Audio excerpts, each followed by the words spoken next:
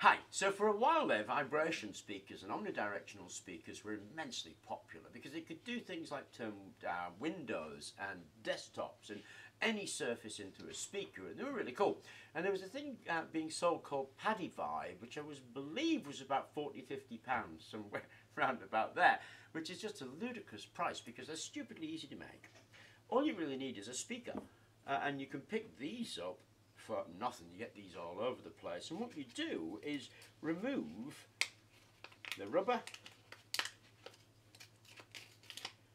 There we go.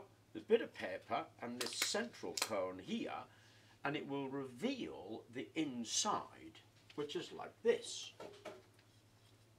Now what we've got there is the diaphragm, which acts like a spring. There's the voice coil, which is the bit that vibrates the cone, and of course we've got the magnet in the housing and the little bit of wires going to the voice coil.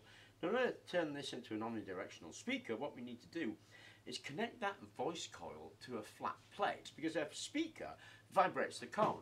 You want a flat plate so the flat plate can sit against the surface, and it'll be the surface that gets vibrated. Now I've measured that voice coil, and luckily enough it's 20mm, which means I can use a bit of 20mm pipe glued to a bit of Sintra board or builder's board. And I've only glued it on with super glue, and all I have to do is feed my bit of pipe into there and glue those on, and I've made myself an omnidirectional vibrating speaker for all of, I don't know, penny. So I have no idea how little that cost. It was ridiculous. Certainly wasn't €50. Anyway, let's glue that down and give it a go. Okay, it really is. That's all there is to it. I've got a bit of plastic glued to this. I've got some pipe glued to the plastic. That's glued to the voice coil. So of course the whole thing is held rigid. You wouldn't expect to hear anything. But what happens now is the voice coil actually moves the plastic and the whole body up and down, and this entire thing vibrates. And because it vibrates, it's an omnidirectional vibration speaker. Now, as I say, you can buy those as Paddy Vibe. They sell them as individual things, and they're around about 40 or 50 quid. And I don't know why you'd pay that, because you can do it with an ordinary scrap speaker and about a penny's worth of materials.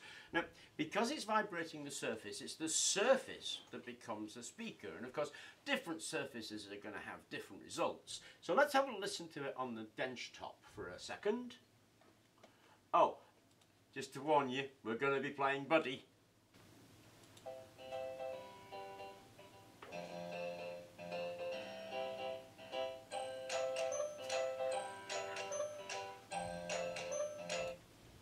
Awesome. Okay, let's try it on a bit of glass. I've got a laptop screen here.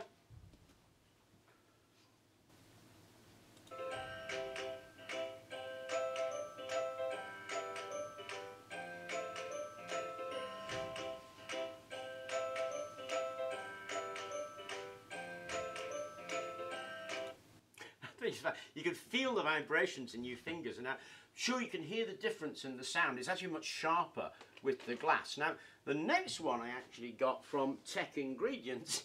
He did this video about, I mean, he's an awesome guy, hey?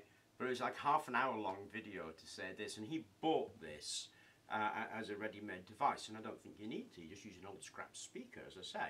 But he said that these things, which are acoustic ceiling tiles, are actually really, really good. And of course, if you stick it just there, you've got yourself a flat panel speaker. We're going to put it this way around.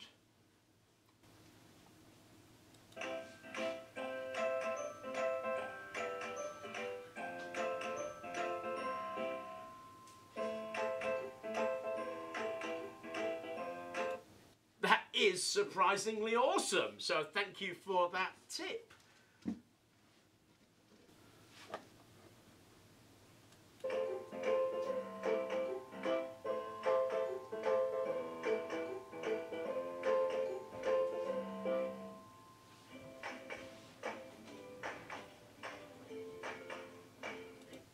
So there you go, guys. Super easy to make. You want a flat panel omnidirectional speaker, take an old one, slice out the cone, stick on some plastic, and you're there. Anyway, I hope you enjoyed the video. Thank you very much for watching, and please remember, like and subscribe.